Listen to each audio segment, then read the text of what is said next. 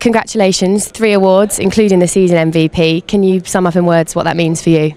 It means a lot, you know. It's a trophy for the hard work, you know, I put in every day and all my career. So it really means a lot. Unfortunately, you know, we weren't able to, you know, make it to the final and fight for the trophy. But you know, it's a good prize for, you know, for the season, good season that we had this year, and hopefully next year we're going to win it. What was the key? What do you think allowed you to reach the levels to get this award this season? Hard work. Like I said there, you know, me getting you know, the sun, you know, helped me, you know, calm down a little bit and, you know, focus more and see things differently and you know, be more focused for the game, you know. So that's it. What's next? What can we expect from you next season?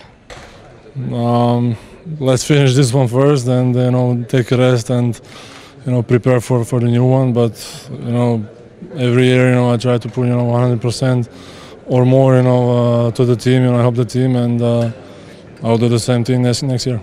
Congratulations! Thank you.